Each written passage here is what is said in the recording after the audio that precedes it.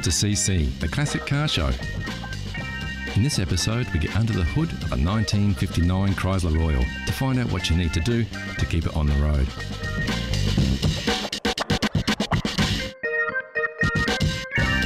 We take a much-loved English open-top roadster for a spin, find a classic of tomorrow for budding budget car buyers, and hop on the Pony Express for a top-down cruise, ×2. Also on the show, how well do you know your chrome? We'll put you to the test. We shop for a bargain or not, plus the big cat purrs as we cut to the polish on this beautiful heavyweight Jaguar Sports Classic.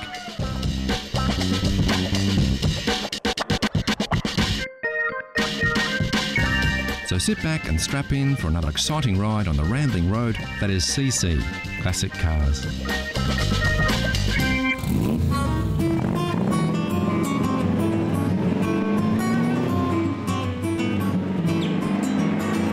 There's nothing quite like driving on the open road in a classic roadster, and the MGA ticks all the boxes. This little machine oozes style with its smooth lines, sporty handling and retro styling.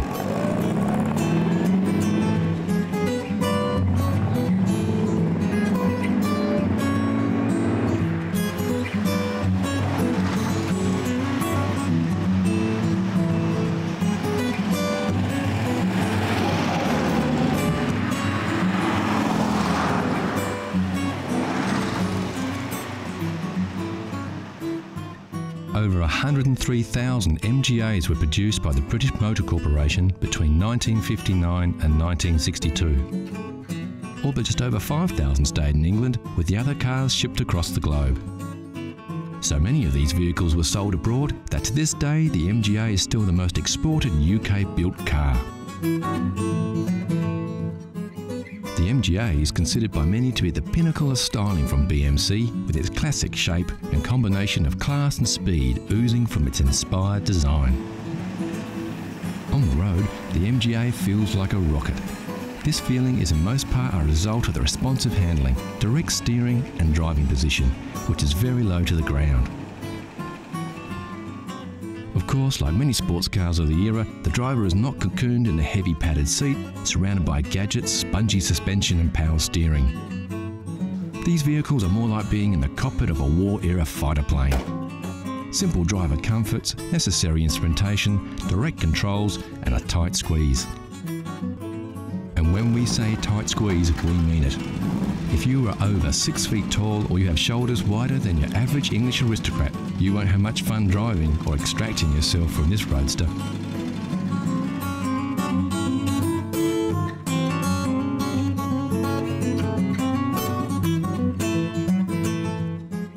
Like many sports cars of the era, a long graceful front end gives the impression there is a whole lot of motor under the hood. The driving position is set back, literally behind the motor, with the trunk or boot rolling back down to the rear. Sometimes looks can be deceiving though, and many enthusiasts consider the MGA to be severely underpowered, taking the sport out of the sports car. The engine in the original model was a 1500cc pushrod power plant, which produced about 68 horsepower. The same engine used in the Austins, Morrises and Wolseleys of the era. This actual car is one of the few 1600cc models manufactured, which boasts 93 horsepower, much more respectable for a roadster. Apart from the very rare twin cam power plant, there were only ever just over 2,000 built. This is as grunty as an MGA gets.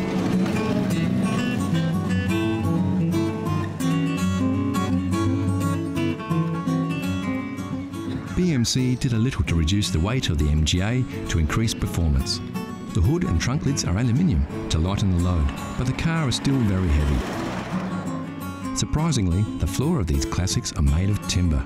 We're not sure a wooden floor fits in with the modern manufacturing processes of the 1960s. What we are sure of though is the MGA owners and lovers don't care. You don't buy an MGA to go fast, you buy an MGA to go and look good while you're doing it. When the MGA was designed, looking good was the #1 concern. And if you're thinking to yourself, where are the door handles? Well, this just makes our point. You see, the MGA has beautiful lines, gentle organic curves, sweeping style. Way too cool for door handles. In their wisdom, MG left them off, instead opting for a unique cable system inside the door frame, keeping the body clean and pristine. Of course, there is one thing that is synonymous with a classic MG: wire wheels. What started out as a construction method turned into a styling accessory. The MGA doesn't boast a lot of chrome, it's simple and understated. The curves do the talking, and the wheels ground the whole package as one of class, style and power.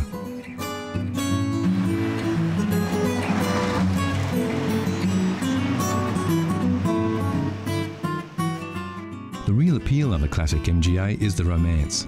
The romance of rolling through the countryside, wind in your hair, wire wheels rotating under you, turning heads with your very stylish and fun machine. It's the same for all classic car lovers. For devotees of the MGA, it doesn't get better than this, and we're inclined to agree. So you've just hit 40. You're feeling cashed up, your hairline is fast travelling to the northern hemisphere of your head. So you've decided to take the plunge and get yourself that little sporty classic car you've always dreamed of, and get some wind in your hair before it all disappears and you find yourself shopping for a glue-on toupee. Right now, your heart is set on a Sunbeam Alpine, just like the one James Bond drove in Dr. No. Well, let's take a closer look at the damage to your hip pocket. There were several models of the Alpine produced between 1959 and 1968. The body shape didn't differ much between models, only performance. We've been looking around, and as far as classic cars go, the Alpine could be considered an entry-level classic. Of course, the prices vary, but generally at any one time there are a few on the market to choose from. This 1963 restored Series 2 unit in the UK was on the market for the princely sum of $9,000 US, or £5,500. It's restored and looks pretty good. It does lack a little grunt, being the early model. For about $7,000 or around £4,000, you can slide into this restored 65 Series 3 Alpine. We found this 1967 Series 5 model for an ambitious $15,000 or around £9,000. The engine was replaced with a 2300cc Mitsubishi power plant. Pricey, not stock, but it may have enough juice to get you and your new hairpiece to where you want to go. There are usually stacks of Alpines on the market, so if the Sunbeam Alpine is your classic passion, get hunting. They won't be hard to find. Here's a challenge for all you classic car fans. Know Your Chrome gives you a peek at some close-ups of classic chrome. Look at the shapes. Do you recognise the lines? Can you tell which car sports this shiny styling? It's too early for clues, but we can tell you it's a car. It's a classic and it's very, very cool. Look closely and we'll give you more hints later in the show. Next on CC, the Classic Car Show, we meet a big black cat, some tips for classic car owners, and we take a pony ride.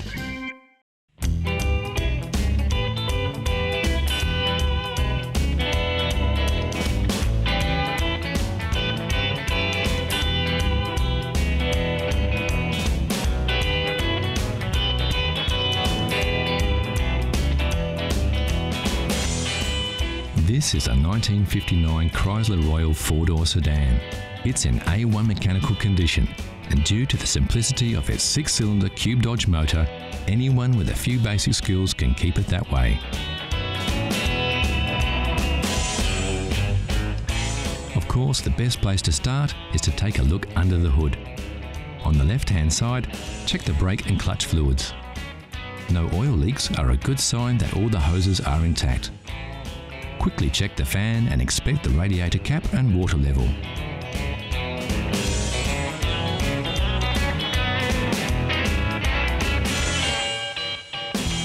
Now take a look from the other side. Check the oil level with the dipstick, then the spark plugs and cables. Inspect the battery terminals to see if they're tight and free from any corrosion. Ensure the top radiator hose is nice and tight and that the fan belt is taut and has no cracks in it. The leads and wires to the distributor cap and starter motor should also be tight. The distributor cap should be clean and high tension leads all in place.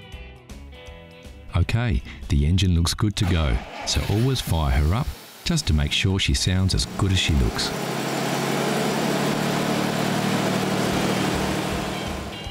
Don't forget to check the tyre pressures and make sure they're inflated correctly to the manufacturer's specifications. Also inspect the tread depth and check for uneven wear or foreign objects in the tyre tread. While the car is at the correct height, quickly check for rust under the mudguard here and under the front mudguard. The seals can be a weak spot for rust, but as we can see, everything is fine on this rust-free vehicle.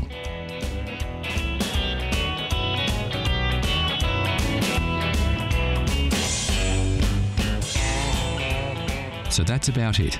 A few simple maintenance checks should keep your Chrysler Royal in great condition for another 50 years. And the best thing of all is that you can roll up your sleeves and do it all yourself. Yep, there's only one thing better than the smell of aging leather, and that's the smell of engine grease on your hands.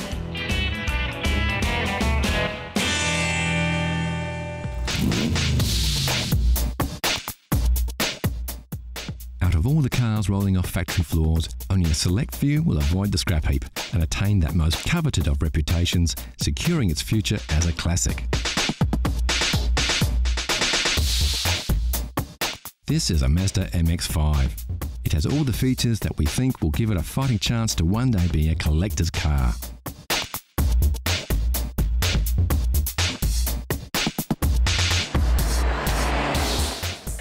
This classic of tomorrow gives you the feeling of the traditional open-top roadster with the modern comforts and technological improvements of today.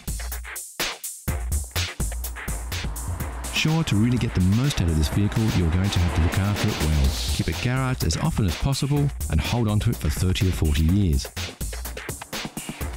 If that's not too hard for you to do, you can have a sports car of today and a classic of tomorrow.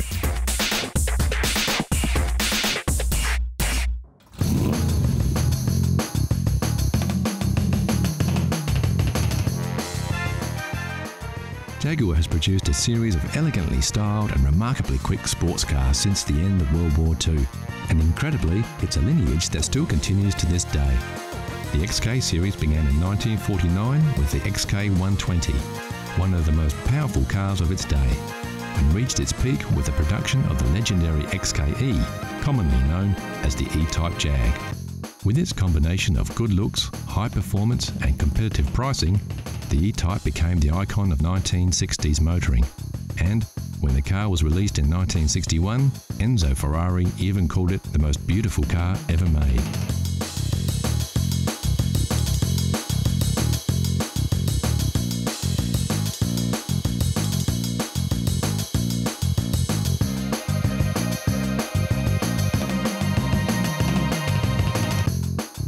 Take a closer look at the E-Type and you'll discover it's the heart and soul of another beast that makes this big car purr, and that's the XK150. Built between 1957 and 1961, just short of 10,000 XK150 Roadsters, fixed head and dropped head coupes were built and sold. It was distinctively different from its predecessor, the XK140, with its curved one-piece windscreen, wider grille and high wing line along the sides.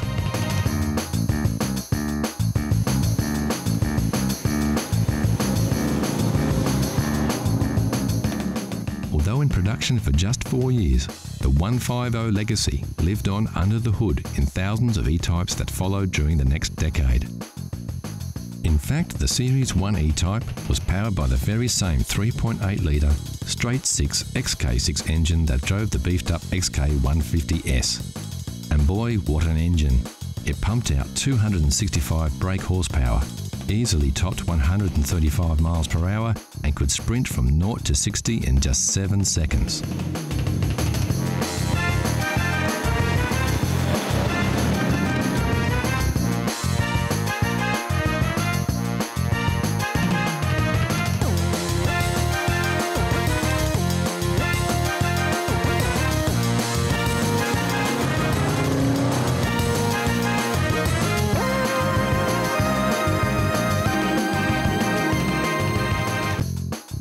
When the 150 launched in 1957, standard equipment included a 3.4 litre twin cam, capable of over 130 miles per hour. But in February of '59, Jaguar added a chrome S insignia, along with triple SU carburetors, a dual exhaust system, beefed up suspension and larger disc brakes. And the 150 didn't just pack a punch under the hood. It came with a beautiful interior that featured stylish leather throughout. Roll-up windows and door handles were also new features, which until then were not considered essential equipment on sports cars of the day. And the result was a combination of excellent performance and handling with a level of comfort and luxury rarely seen in sports cars of the period. The long flowing lines of the hood hinted at what was to come a decade later with the sleek new styling of the E-Type. But its front end, unlike its successor, maintained a traditional look with classic round headlights, the vertical chrome grille, and of course the famous Jaguar badge. The tail end of this Jaguar is arguably even more beautiful than that of an E-Type with its exceptional chrome detailing. And then there's those familiar twin chrome exhausts that remind us of the raw power hidden beneath this graceful exterior and of the XK heritage.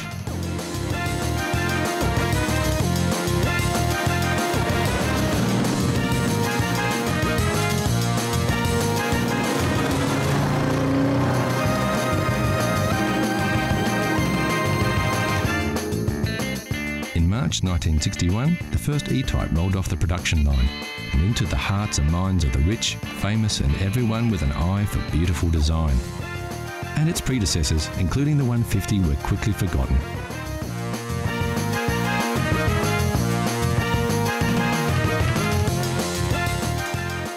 Yet, without its XK lineage, the stunning styling and superb performance of the iconic E-Type Jag would never have been possible.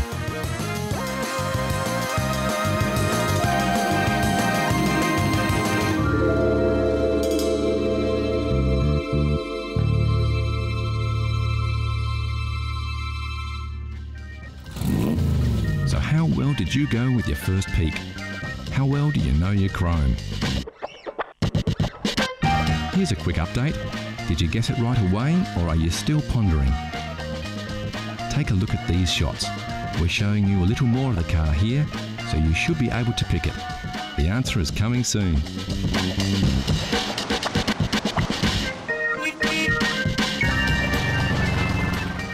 Also coming up, not one but two mules bust out of the stables and go for a run on the open road. So how well did you know your chrome? If you said it was an MGT, you would be right.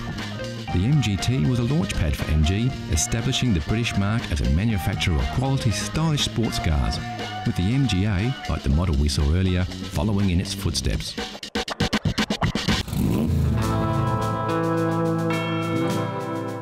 The classic road trip doesn't need a destination or a predetermined route. It's less about getting from A to B and more about everything in between. It's about the experience, the thrill of the open road, the awesome beauty of magnificent vistas, and above all, about horsepower. And when you want pure horsepower, you can't beat a pony. Yep, for classic all-American muscle, your ride doesn't get any better than a Mustang. Unless, of course, you're lucky enough to have two. Meet Bo and Belle, a pair of first-generation convertible Mustangs. The first saw the light of day back in 1966. These two beauts look as good now as they did on the day they rolled off the production lines almost 50 years ago. Sporting the now famous GT badge, both these Fords are equipped with the original GT equipment package.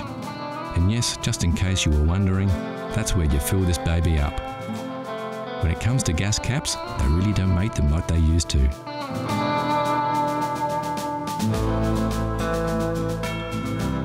Both these Mustangs feature fully automatic electric soft tops, an original feature built into the car way back in '66. So now that the sun's up, let's get those tops down and let Belle and Bo loose on the open road.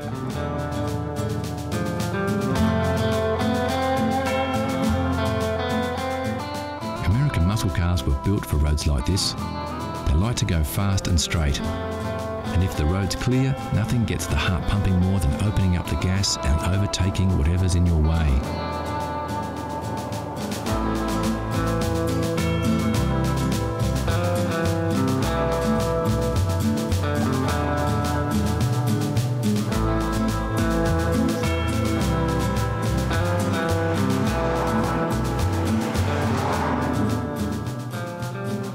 generation Mustangs were produced between 64 and 66 and broke all kinds of records when they came out. Over 1.5 million pony cars hit the road in just 2 years, and with so many vehicles out there, tracking down parts is a breeze. It looks like this road trip has taken a quick detour off the beaten track, but as we can see with their short wheelbase and wide track, Bell and Bow look just as good on the dirt as they do on the hard stuff.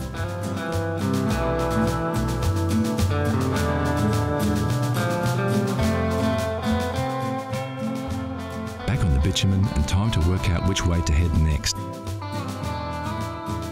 Yep, it looks like due south is as good a way as any.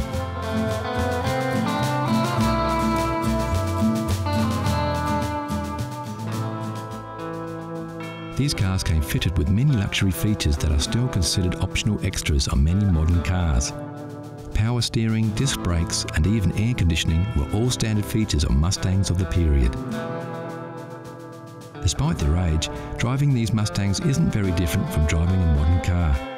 Sure, they won't hug the road and don't have the same kind of turning circle, but in terms of ease, they're just the same. The big difference being that today's cars don't have as much style and charisma. So let's pull over and take a closer look at these two beauties. Both cars have their original pony interiors with those embossed stallions that remind us of their majestic equestrian heritage. Bow's seats are a classic two-tone, while Bell's upholstery is simple and clean. Both interiors are magnificent and their pristine condition belies their real age.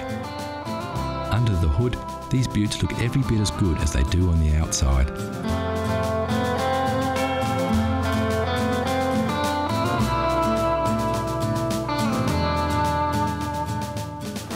Getting back behind the wheel and hitting the back roads, we can see what makes these cars so special. With their soft tops down, winding their way through spectacular scenery, it's possible to forget that we now live in the 21st century. They take us back to another era, and they do it in a way that only a Mustang can.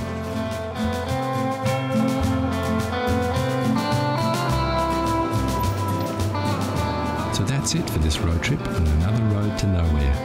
And what better way to bid farewell to Bow and Bell than to watch these two ponies ride off into the distance to who knows where.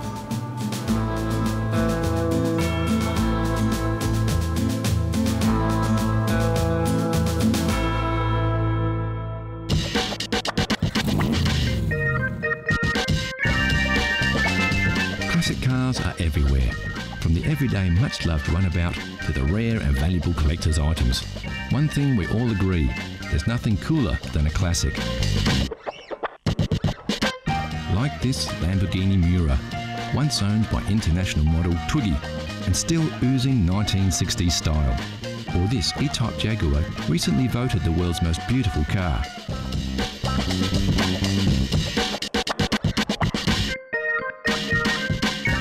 Of course, like you saw in the buyer's guide, you don't have to be rich to drive a classic, you just have to love classic cars.